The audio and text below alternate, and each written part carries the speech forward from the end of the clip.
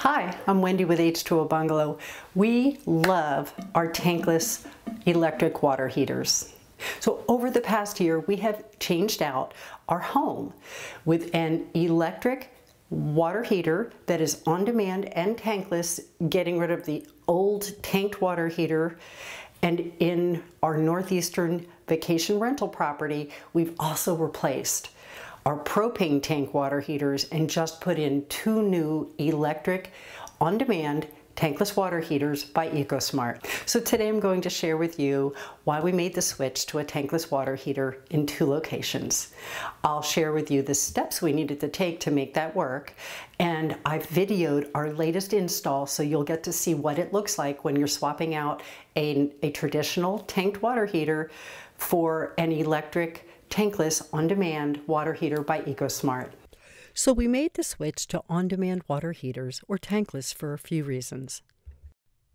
We learned we'd have issues meeting safety and current building codes when we updated our heating, since the propane water heaters were vented with the heat system. You can see my post for more details, since this is a pretty common issue in older homes.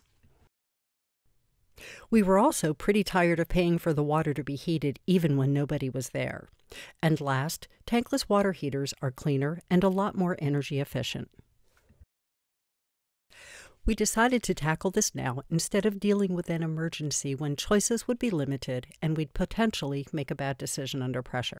Since we've been very happy with the EcoSmart electric tankless water heater we installed in our home last year, we decided to switch to electric tankless water heaters in Vermont also. These are the steps I took to change out our propane tank water heater to an EcoSmart all-electric water heater. We determined what size water heater was needed based on the hot water needs of our home, how many people, showers, and faucets would run at the same time. Next, I had an electrician and a plumber do a site survey and give me a quote to do the install and upgrades that were necessary. I ordered the units and they were shipped to me directly. Last, I scheduled the installation with my plumber and the electrician. On install day, the plumbers hooked up the hot water tanks to a hose and started draining the tanks to the outside as soon as they arrived.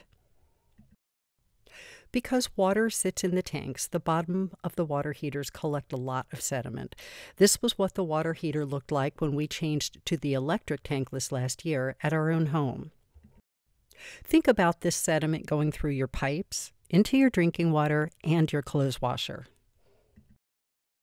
Next, one of the plumbers finished disconnecting the old water heaters. In the meantime, another installed a wood backboard to mount the new tankless water heater and began the process of connecting where the cold water flows in and the hot water flows out. Meanwhile, the electrician ran new electrical lines to power the tankless unit. That's pretty much all there was to the install. The entire process only took a few hours, and that's with installing 2 tankless water heaters.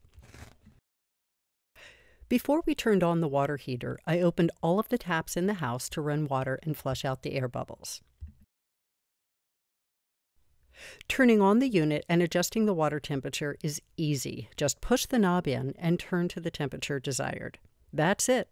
The installation is complete.